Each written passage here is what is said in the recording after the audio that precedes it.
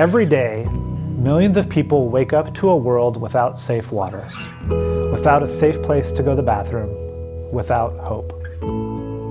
The global water and sanitation crisis is just that, a crisis. And we believe that as Christians, we should be on the front lines bringing that crisis to an end.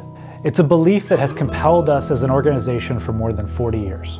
My father and mother, God used their desire of wanting to be a part of this vast world. He would tell me 30,000 people die each day. How can I stand back and not do something about it? And that was my mom and dad, Bill and Lorraine Ash, the wonderful founders of Lifewater International. It was quite evident to me that this was a really big problem worldwide.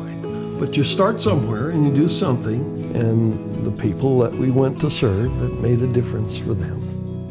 Bill saw that safe water went beyond just building wells, and that to make a lasting impact, you needed to think about all aspects of health as it relates to water.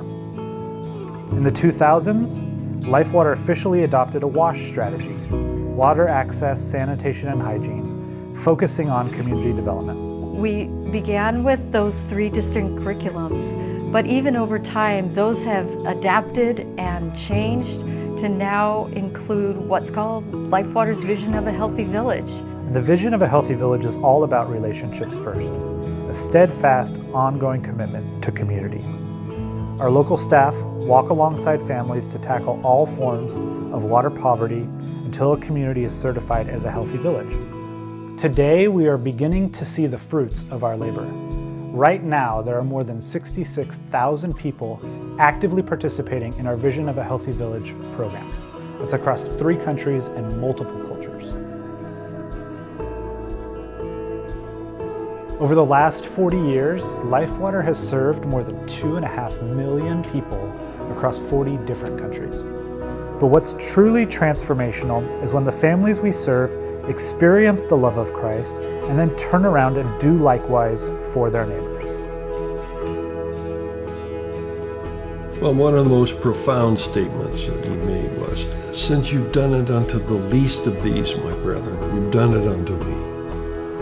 And there is a profound truth to that, that as a volunteer or as a worker, when you are in the rural areas helping the poor, there is a sense of Jesus' presence in accomplishing these things, and the joy that you see in the faces of those that you're helping.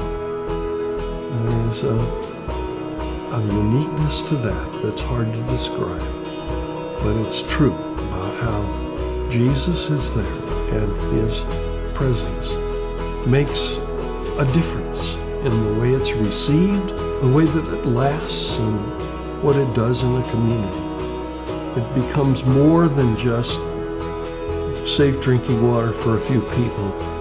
It becomes a miracle in the community.